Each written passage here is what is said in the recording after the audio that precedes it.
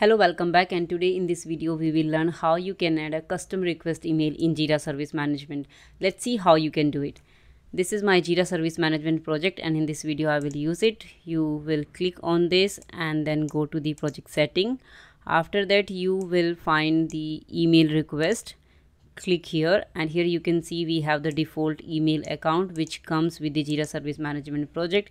If you want to edit the first part, then you can simply go and edit. Let's suppose I want to remove this test, and then I can click on the right icon. This is how you can rename it.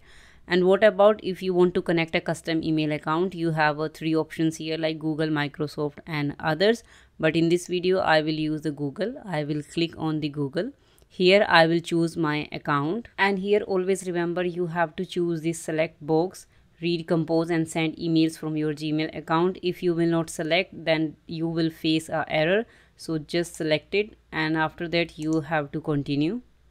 And here you can see the Gmail connection is successfully. It means like we have added the custom request email successfully in our Jira Service Management project. If the customer will send the request using this email, then it will come into our Jira Service Management project.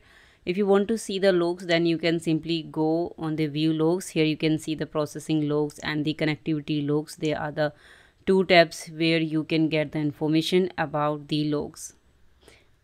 If you like this video, then please don't forget to subscribe this channel and like this video. Thank you for watching. You have a great day.